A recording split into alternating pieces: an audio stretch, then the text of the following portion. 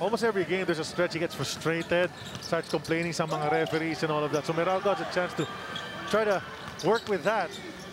Oh, look at that pass. Oh, nice finish and a great play. Unselfish play mula sa Meralco. Quinto with the pretty over-the-shoulder pass. And then the extra push from Hodge to Almazan. Watch it again. Well, Quinto with this pass to Hodge behind the back, and then Hodge, this little pass to Almazan, then Almazan switching hands with that left hand. Ganda nun. 7 to shoot. Chris will make his move. Step back, jumper.